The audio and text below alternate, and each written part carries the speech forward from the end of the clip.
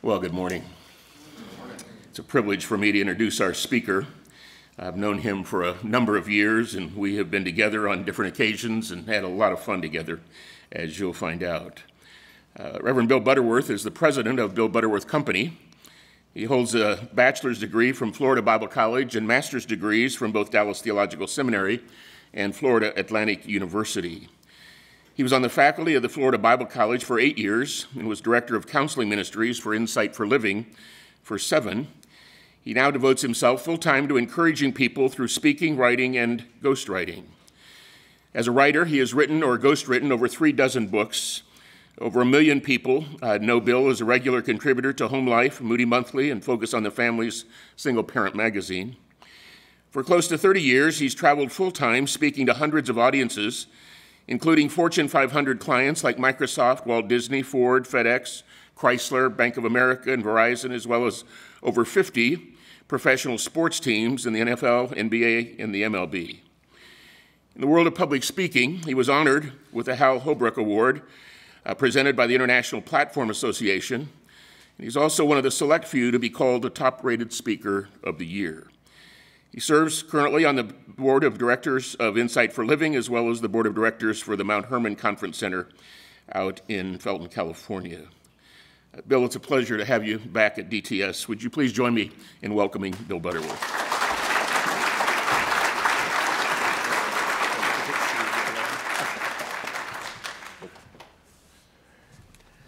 All right, I'll talk slow while Dr. Bailey gets off the platform here. What a treat to be here. I don't want to tell you how long ago it was that I was a student here, but I remember thinking at the time, it seemed like everybody that surrounded me in the classroom was either headed towards the pastorate or a missionary, and I was firmly convinced that I wasn't going to be either, which gave me a wonderful identity crisis for all my time at Dallas Seminary. And here I am years later, and I can say to you, I've never been on the staff of a church, and I've never been on a foreign mission field. I pulled it off, and I'm able to pay my mortgage and feed my kids, and, you know, God is good. So I'm really delighted to represent an unusual vocational approach to a Dallas Seminary degree. I love this school. It's a real privilege to be back. I want to thank Dr. Allen for inviting me and being with Dr. Bailey. It's really a great time. Let me give you a little bit of a look at what part of the year might look for a guy who is a quote-unquote full-time speaker and writer. In the summertime, when my 5 children were still at home, the family would do a lot of traveling together. And one of the engagements that we would often do is a week-long family camp ministry at a Christian conference center. That's where Dr. Bailey and I had some fun out on the East Coast. There is a conference center on the West Coast, just outside of Los Angeles, up in the Big Bear, Lake Arrowhead region. And so when my family lived in Southern California, we just loaded the van, which we called the Butter Bus, and we just headed up the mountain to this particular conference center. And the way it would work would be, it would begin Sunday night, and the kids would go to their age-appropriate meetings and meet their teachers, and the adults would have presentations, and there were always 2 speakers, the evening speaker and the morning speaker. And I always wanted to be the morning speaker so that I could fool around with my kids in the afternoon and not feel like I had to take a nap, you know, because I had to speak at night. That would be Dr. Bailey's job, to nap and speak. And so it didn't come out real well, did it?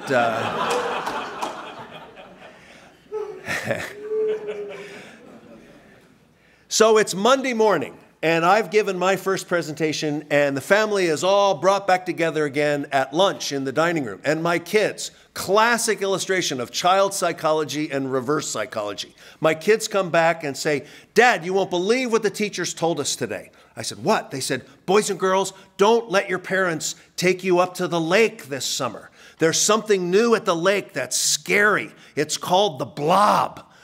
Don't go up to the lake." And of course, what are the kids going to say? "So can we eat real quick and go up to the lake?" So we gobble our lunch and we go up to the lake and we meet the blob. Now, who knows what the blob is just by saying blob? Excellent. This is why Dallas Seminary has the cream of the crop.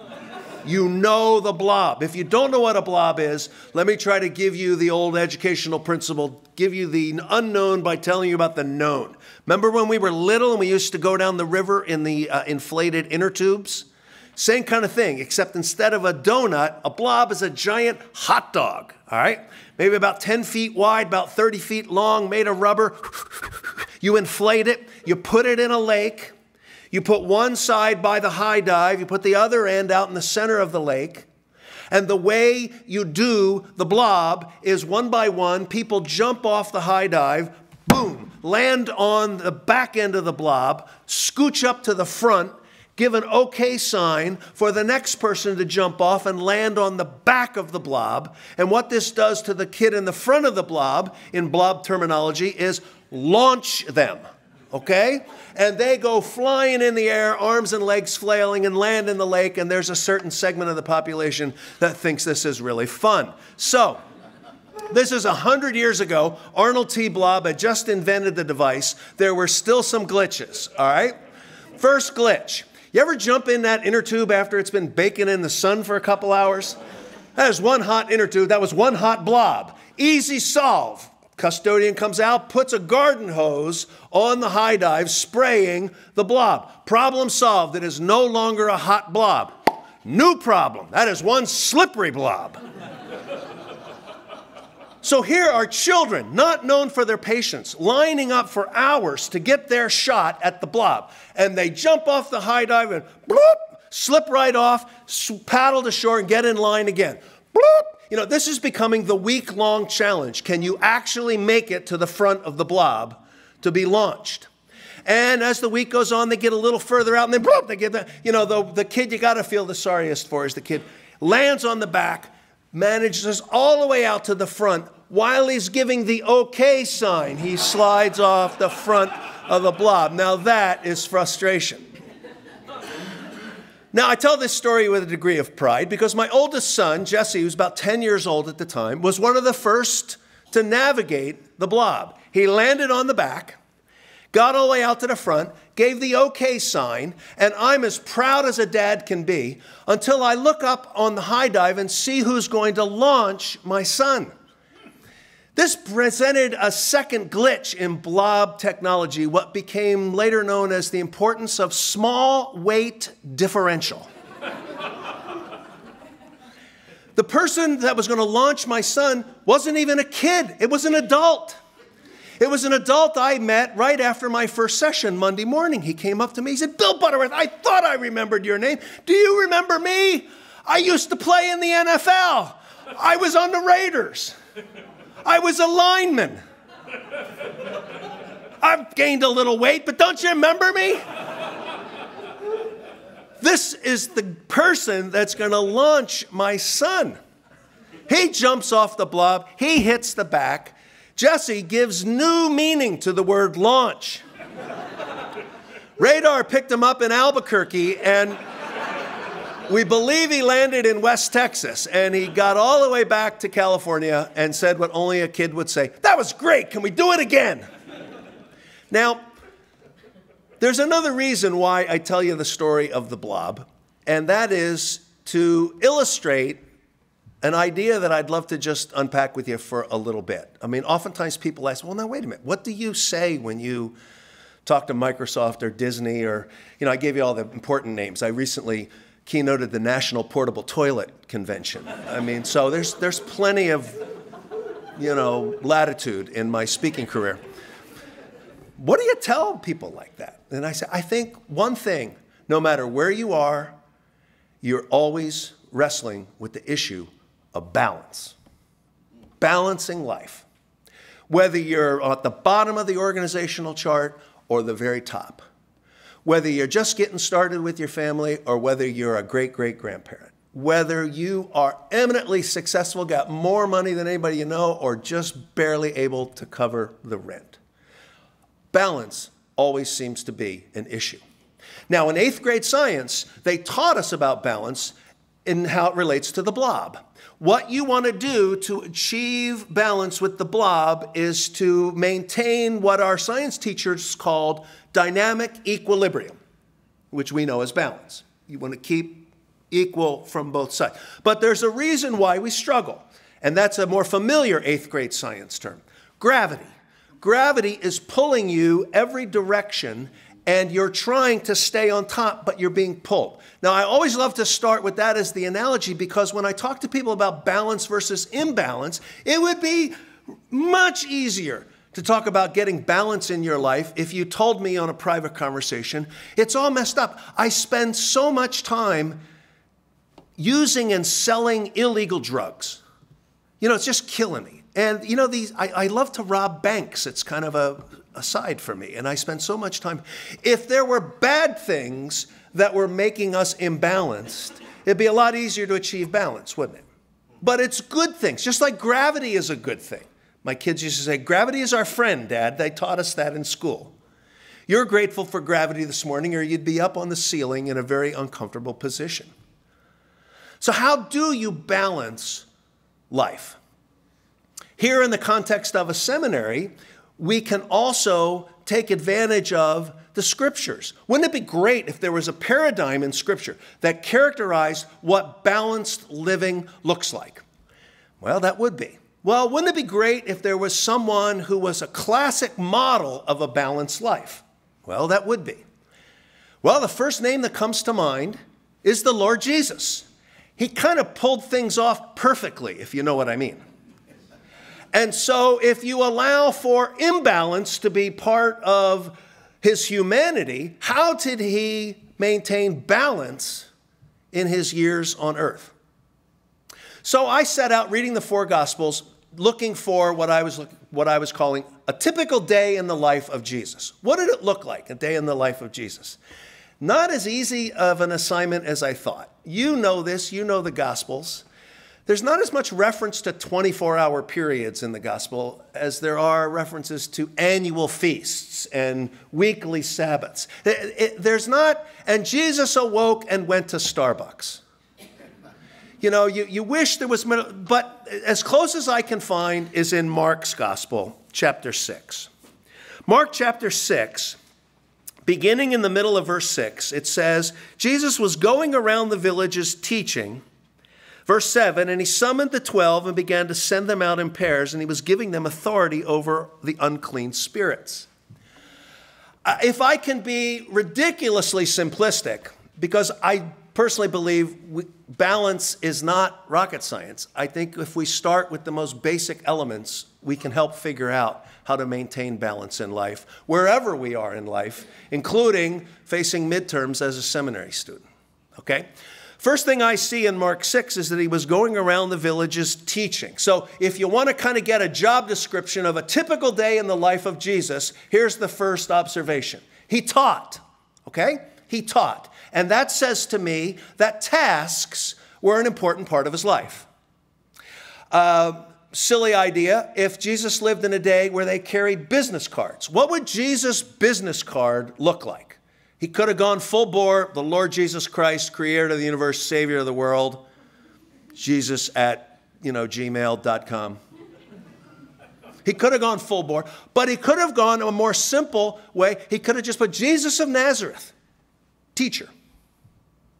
He achieved tasks. Now, the reason that's important to me is having grown up in church, the classic church kid, my idea of Jesus in my growing up years was that Jesus just was the head of the disciples. And so he discipled. And what was discipling? And as I would describe it as a kid, he just kind of hung out. He woke up every morning, he said to the 12, "Hi guys, let's hang."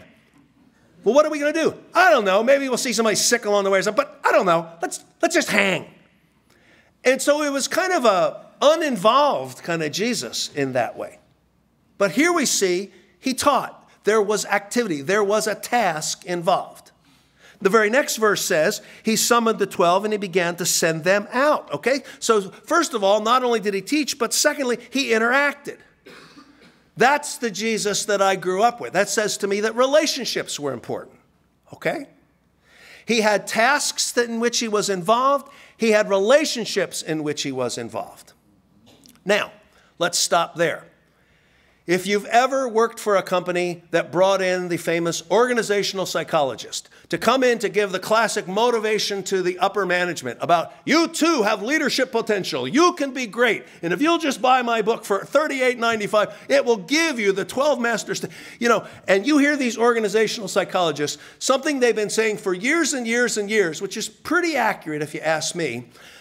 Leaders with potential fall into one of two categories, and you can pretty much divide the room in half. Half of us are what we would call task-oriented leaders. It's all about the job. The other half of us are relationship-oriented leaders. It's all about the relationships. Interestingly enough, your boss gives you an assignment. Complete this task. You have 6 weeks to do it. All right? Task-oriented person, 6 weeks. They see a calendar in their head. This is what we'll have done by week 2. This is what we'll have done by week 4. We're going to have the whole thing done by week 5, and then we have a whole week for damage control just in case we're behind. All right? You give the same assignment to a relationship-oriented manager, 6 weeks. I can't do this by myself. I need a team. I need a dream team. I need Frank from accounting, and I need Sandra in, web design, and they build all these, and then we'll celebrate at the end of 6 weeks with a giant party with lots of food. Big food element to relationship-oriented leaders. Okay? Now, you probably know what you are. Half of us are task-oriented, half of us are relationship-oriented. I want to emphasize both equally effective. Both get the job done, but there's been a different emphasis. Task-oriented, they're cranking it out. Relationship, they're cranking it out, and they celebrate with the giant party. Now, let's address the elephant in the room. Task-oriented people don't like relationship-oriented people. Amen. This guy follows me around everywhere I go. He just gives me that right when I need it. Thank you, brother. Beware, though. Relationship-oriented people don't care for task-oriented people. All right? By the way, if you're still stuck on, I don't know what I am. Task-oriented people, you have a great tell. It's you love to keep to-do lists. Okay? You got it on your phone or on your laptop or even old school 3x5 card. You write down everything you want to do during the day. And nothing could be more exhilarating, well, except for one thing.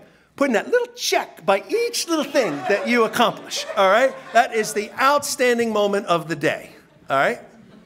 You're a task-oriented person, all right? And task-oriented people, these relationship people drive me crazy. I want to get the job done, and they're always calling meetings. Let's have a meeting about this. Let's discuss this. Come, I'll bring bagels. It's like, what's the deal? I want to get this done, but they keep making it about meetings. And the relationship-oriented people, they say, oh, you task-oriented people, you're pathetic. You're cold. You're distant. You're aloof. You're alone. Task-orienteds quickly respond, I'm not alone. Got it right here on my list. Make a friend.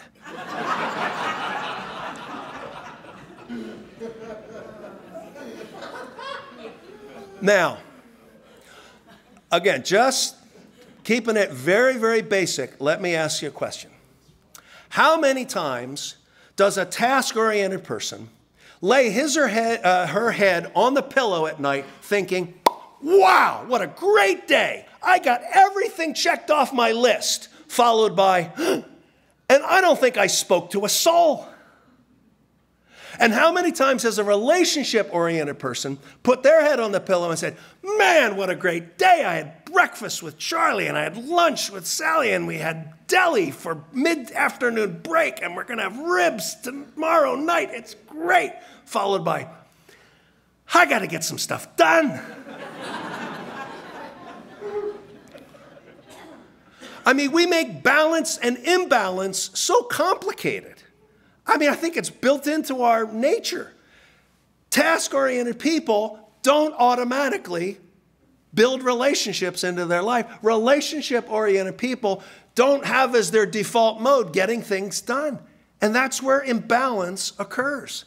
Jesus had both. He taught and he interacted. And how did he pull that off?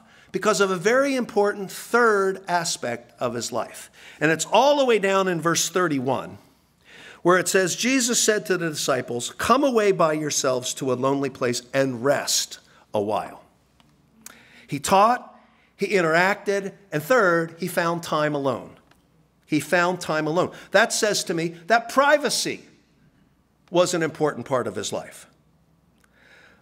Solitary introspection, reflection, the spiritual discipline of silence. Solitary, isn't that that's a bad word, right? That's the worst thing they do to prisoners. You've really messed up. Throw that person into solitary. If you're a parent, you know what that's all about. You go to your room, young lady. You think about what you've done. No, Daddy, no, Daddy. No, you listen to me. You go to your room. You think about what you've done. Go to your room. Watch the small TV. It's tough love, darling. As opposed to solitary time, quiet time, alone with God, being that fount that helps you see, you know what, I'm so wrapped up in what I'm doing, I'm forgetting about my spouse, I'm forgetting about my kids, I'm forgetting about my involvement with my small group, or, you know, I don't even have time for a small, or it's, wow, I have so many friends, but, you know, this happens to me every semester. I wait till the very end, and all of a sudden I have 3,488 pages to read, and that many pages to write. It's like, this is beyond human dignity. It's imbalanced just by the way we're wired. God, can you help me in this way? That's a day in the life of Jesus. So let's talk about a day in your life. What's a day look like in your life? Let me use those three ideas and give you three little words that have a little bit more of a rhythm and rhyme to them to see if that can help you in your quest to be a balanced woman or a balanced man, okay? First word I'd have you write down is the word attention. Attention. And by that I mean giving attention to the tasks in your life. Attention. My very favorite verse on tasks are Peter's words in 1 Peter chapter 4, verse 10. And I'm reading from New American Standard. I especially love the way it's translated in that version. As each one has received a special gift, employ it in serving one another as good stewards of the manifold grace of God. Each of us have been given a gift, and so we employ it. That's why I love that translation, that phrase, that verb. Employ it. It speaks of being employed, of I work to demonstrate my gift. One theologian described work as taking the raw material of creation and developing it for the sake of others. Taking the raw material of creation and developing it for the sake of others. Now, this is important to me because, again, I grew up in a culture that when we talked about imbalance in life, the blame was always the job. You know what? You're being a lousy husband, or you're being a lousy wife, or you're being a lousy mom or dad because you work too much. You're always at work. Work, work, work. And the implication is work is evil. Work is not evil. Being imbalanced with too much work is evil, just like being imbalanced with not enough work is evil. Solomon called him a sluggard. That's one of those great words that just defines itself. Sluggard. All right? Solomon wrote in Proverbs 26, as the door turns on its hinges, so does the lazy man on his bed. My favorite word picture. This guy is so lazy, he's hinged to his bed. In bed, come out, get a cup of coffee, he's back in, come out, use the bathroom, come back. He's hinged to his bed. You're saying, that sounds pretty good to me right now. But here's the issue I always like to raise. If you're not hinged to your bed, to what are you hinged? Something is creating imbalance in your life. And work's not a bad thing. When I first started speaking to companies and corporations, it was a long time ago. It was about 940 technologies ago. And I remember as I would speak to a crowd of successful businessmen and women, the big technology was beepers, pagers. These guys, they'd sit there and I'd sit there and all of a sudden hear beep, beep, and some guy would pull his jacket back and walk away. Oh, man, that guy's important. He got paged right out of the meeting. And I got jealous, Here I am. I'm self-employed. The Bill Butterworth Company is in its entirety before you right now.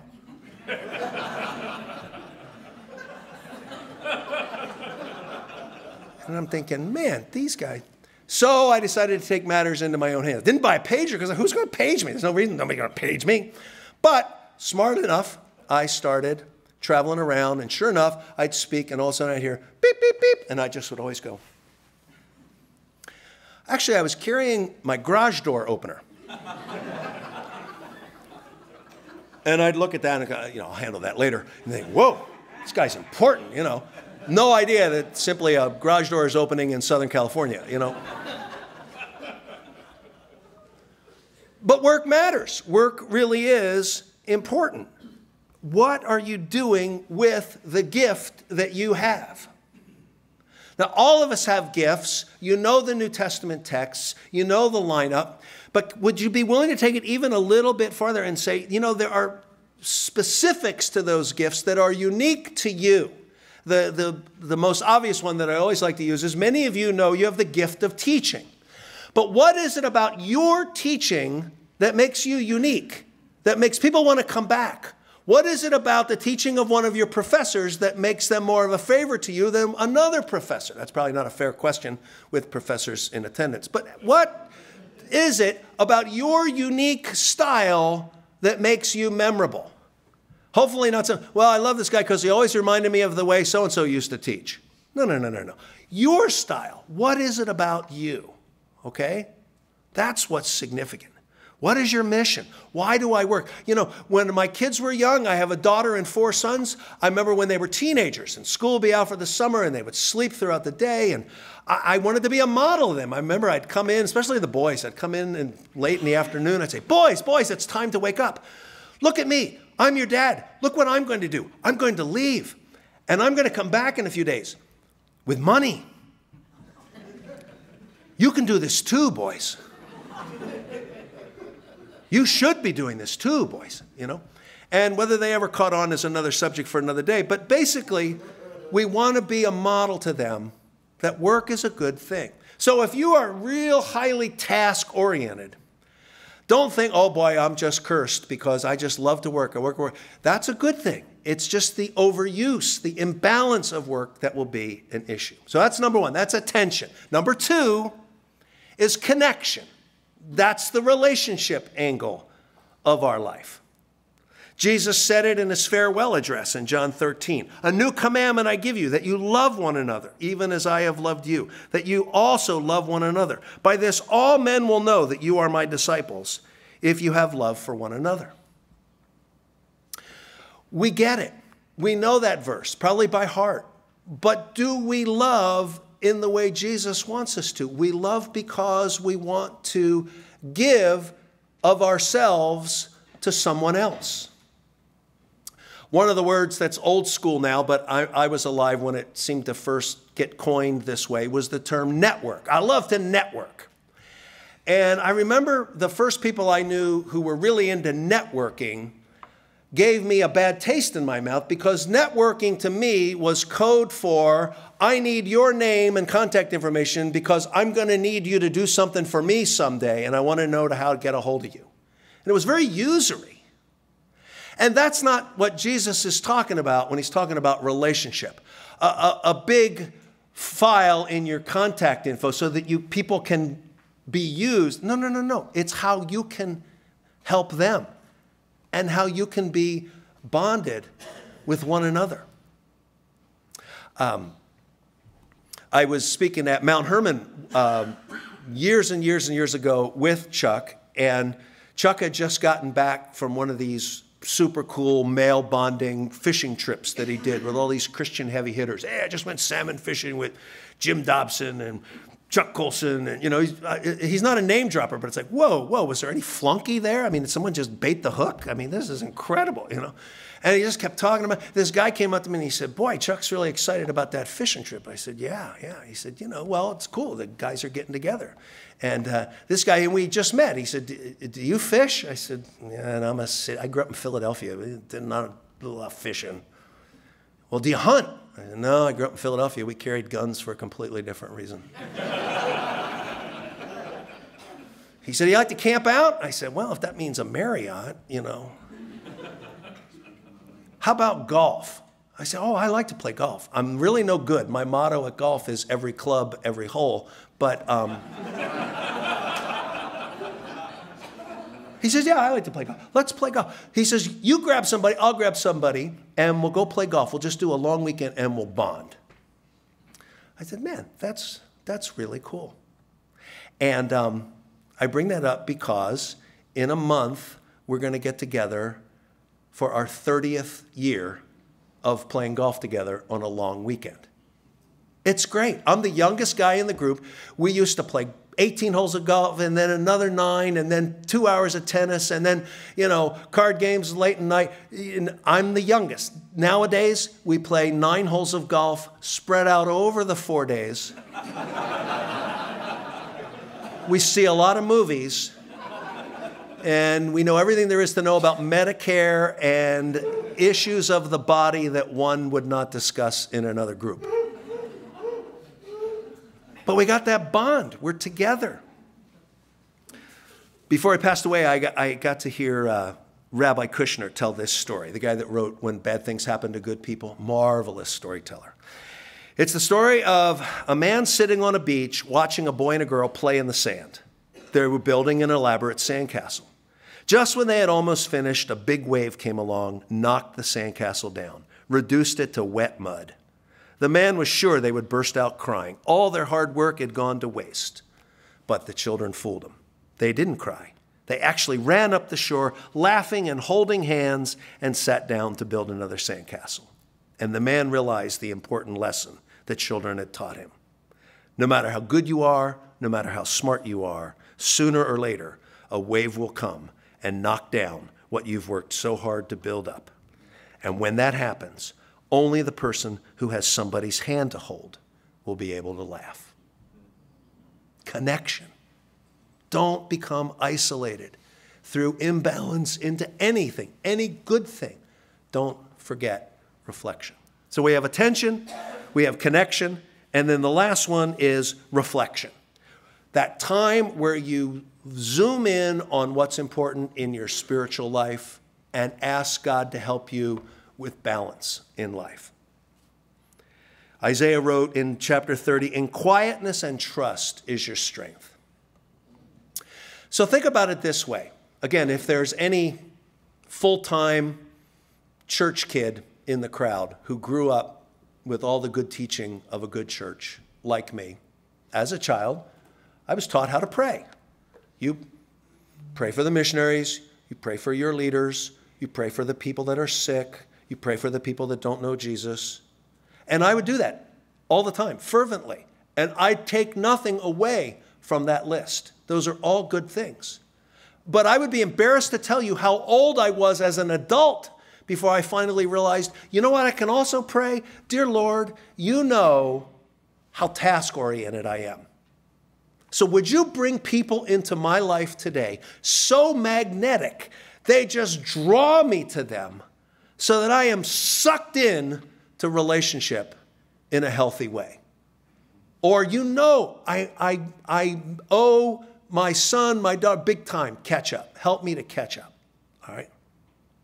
Or you pray, Lord, I'm so relational, I'm not getting anything done. Give me strength today, Lord, to put a do not disturb sign on my office door, to only check my email at the end of the day, to turn my phone off and trust that the country, yea, the world, will survive till dinner. Because I got to get some stuff done. Who said you could never pray for that? It's an important thing. So, last thing to think about is a visual. What I suggested was an equilateral triangle: attention, connection, and reflection. When you see an equilateral triangle, almost all of us think of a pyramid. I want you to flip that over so it looks more like a shield. You got a long top part going down to a point, okay? And you have attention on one side, connection on the other, and you have reflection down at the bottom. It is the fulcrum that will help us achieve the balance that we need to achieve. So again, not rocket science, but I believe it actually will move you forward in the right direction.